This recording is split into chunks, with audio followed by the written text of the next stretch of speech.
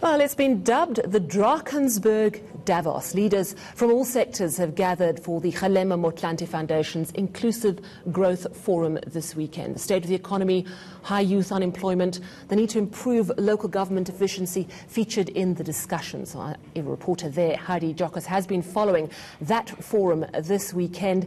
Good morning to you, Heidi. There has been so much coming out of this forum, but for you, what is the one issue that has really hit home, that really feels like the most important?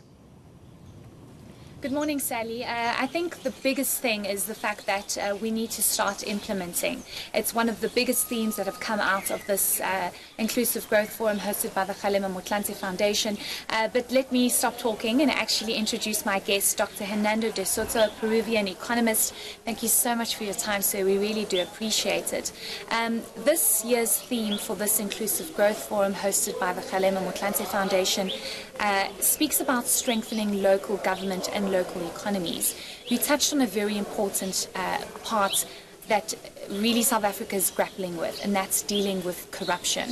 If you can just share your thoughts on how we need to deal with corruption to actually strengthen our local governments and our local economy. Well, corruption isn't necessarily tied to the relationship between local and national. Corruption is tied to government officials or politicians selling favors. I mean, that's what people buy. People buy the title or the license to own something or to do something. And since government is the sovereign and awards these rights, whether it is to dig a mine, create a hydroelectric plant, pump out oil, you pay for that. And that's where corruption comes. So the question is, does the fact that you strengthen the local to a degree actually help you control the buying and selling of favors, which are in the name of government or are supposed to be a public good? And I suppose to a certain degree it does. But essentially corruption means that the more people have clarity in title, that we know who really owns what, and that there are counterintuitive and rivaling interests, the more you're going to be able to control corruption. But it isn't only by localizing things, it's also by globalizing things, because globalizing things gives you standards. Standard means you can compare one thing to another. So you need to do things at both levels to stop corruption.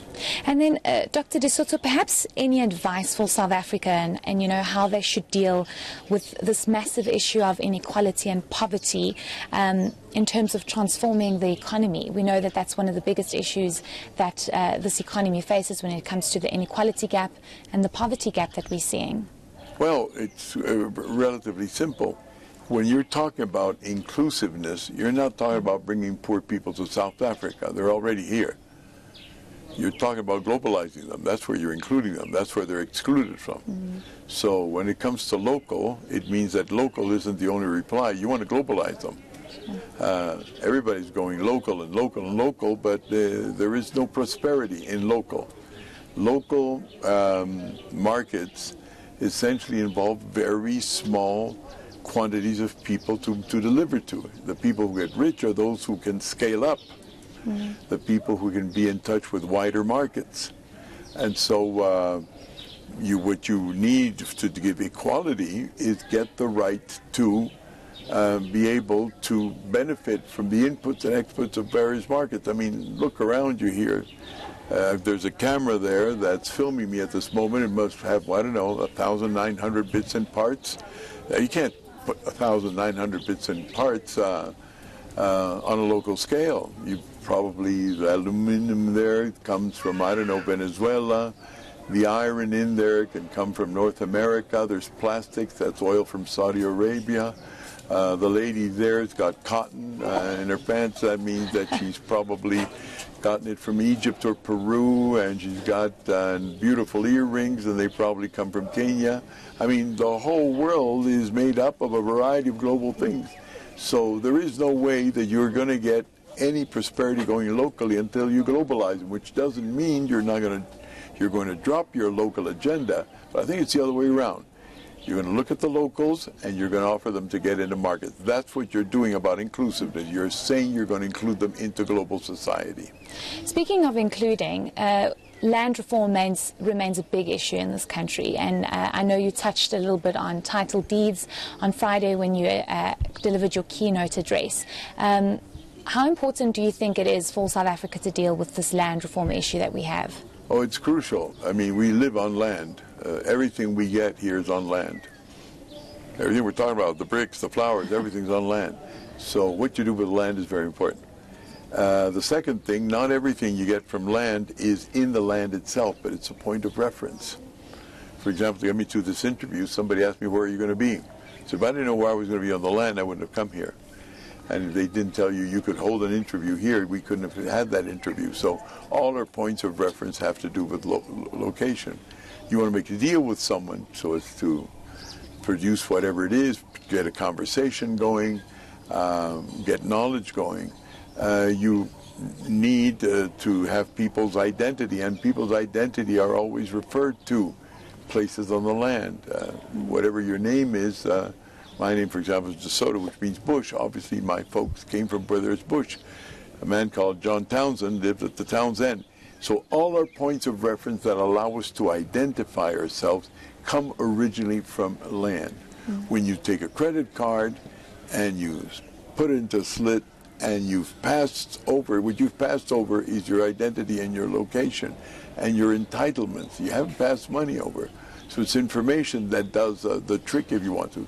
So the important thing is, when you look at land, make sure that it's not only about the physical thing of land, but all the metaphysical things it allows you to do, how it allows you to trust somebody because it makes you accountable. Somebody doesn't comply with the commitments of a contract, you've got to know where they are located. So the important thing about a title is not only the fact that it excludes other people from something you own, but that it allows you to interact with the rest of humans. And there's a computer there. I happen to know that in a computer you've got actually more than 2,200 pieces, and they come from at least 23 countries. So titles are very important because that's where you begin to understand everything. By the way, it's even coming here. The first thing I was asked when I went through immigration by South Africans was, let me see your passport. And I said, yes. And when they were talking about it, I said, I'm delighted to be here. You know, I'm from Peru, this, that, and the other. And they just told me, look, it's very interesting what you're telling me, but can I just concentrate on your passport? Because my passport is a title that says everything you want to know about locating me and where I come from. So nothing more important. If you have a title that is only known locally, you are restrained, confined to a very small market, and you'll never make it. Sure. Thank you so much, Dr. DeSoto. I wish we had more time, but unfortunately we've run out of time. That is Peruvian economist Dr. Hernando DeSoto, just speaking to us about some of the issues that South Africa faces with and some of the solutions, specifically about land reform. Sally?